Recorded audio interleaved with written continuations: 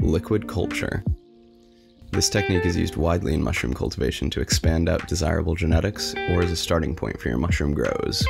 I use LC to inoculate almost all my grain spawn since it's easy to make a large amount of it and it colonizes the grain rapidly. The liquid in liquid culture is a solution of water and sugars for the mushroom mycelium to feed on. Common sources of sugar to use include corn syrup, honey, light malt extract, and dextrose powder. Whatever sugar is used, the important thing is that you end up with around a 4% sugar concentration by weight. In this recipe, I'll be using a combination of corn syrup and light malt extract as my sugar source. I'll start by adding 500 milliliters of water into a clean mason jar. Next, I'll add 20 grams of corn syrup to the water.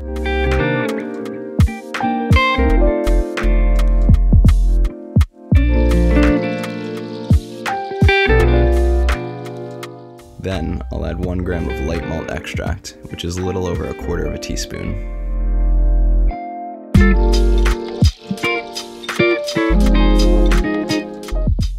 And finally, I'll add 1 gram of peptone, which is optional, but gives the liquid culture key nutrients and amino acids for the mycelium to thrive.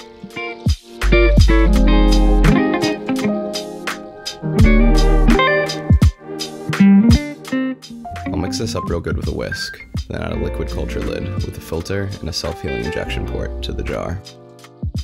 For liquid culture, I recommend using PTFE syringe filters and rubber self-healing injection ports rather than making your own, as I usually do for things like grain spawn.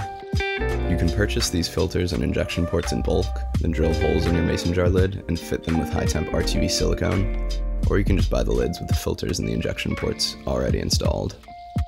Now that we have our solution prepared, it has to be pressure sterilized at 15 psi for 30 minutes for it to be viable to support mushroom culture. Here I'm using a Presto 23-quart pressure cooker. I'll add the bottom plate, then add my liquid culture. I'll then add 3 quarts of water, put the lid on top, and turn on my stove to high. I'll then wait until I see a steady flow of steam coming out of the blow-off valve before adding the weight. This pressure cooker usually takes between 15 and 30 minutes to get up to 15 psi.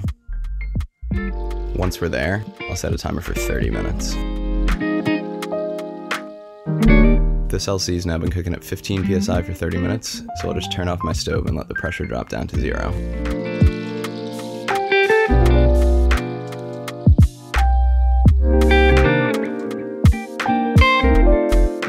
Once the pressure cooker is cool enough to open, I'll take out the jar and tighten down the lid, since plastic lids tend to get loose during the sterilization process.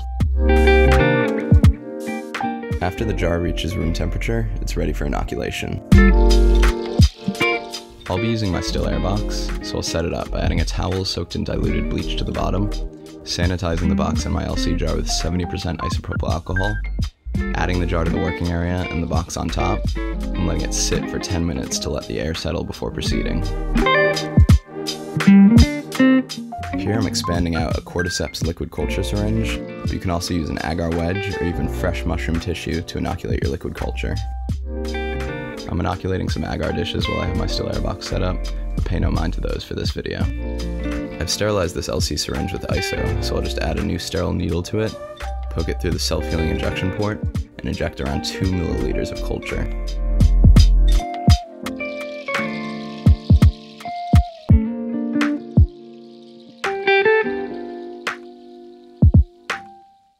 Since we have a self-healing injection port, you can simply inoculate your LC jar with a syringe in a clean room with little to no airflow. If you have a still air box or a laminar flow hood though, it's a good idea to use it as an extra precaution. Now this LC just has to be agitated daily by swirling it around. This is the jar right after inoculation. The white stuff floating around in there is the mycelium that was transferred from the syringe to the jar. Cordyceps colonizes liquid culture really aggressively, so after just 2 days it looks like this. And 4 days later, it looks like this, which is the stage I like to use it at for cordyceps. Most other species of mushrooms will take between 2 and 4 weeks to reach full colonization. You know it's ready to go when you have a pretty thick and even distribution of mycelium throughout the liquid.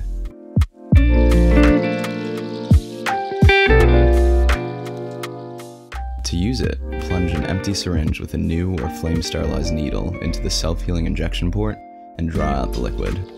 This should again be done in as sterile of conditions as possible, preferably in a still airbox or flow hood.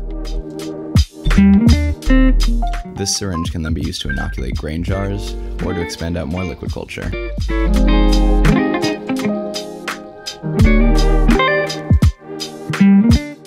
If you try this recipe out, let me know how it goes. Thanks for watching.